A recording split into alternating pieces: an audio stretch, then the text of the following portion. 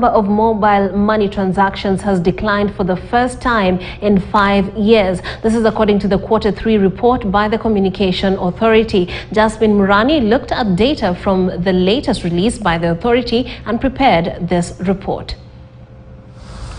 In the third quarter statistics report, the Communications Authority of Kenya indicated a 2.2% decline in the use of mobile money services.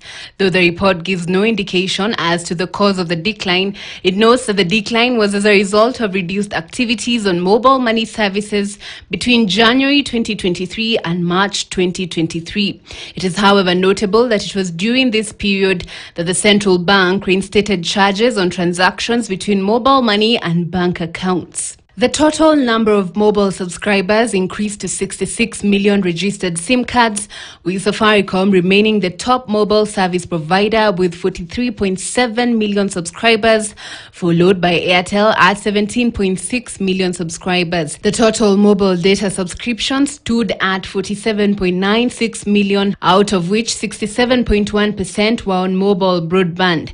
Interestingly, the number of machine-to-machine SIM cards stood at 1.5 million, signaling the increased use of data for smart devices.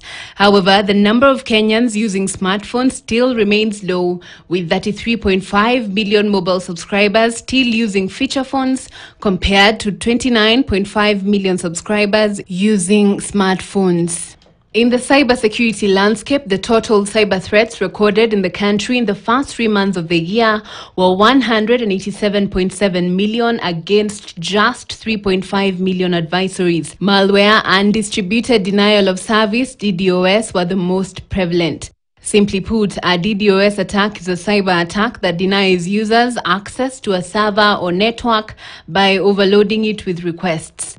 Jasmine Murani for KTN News.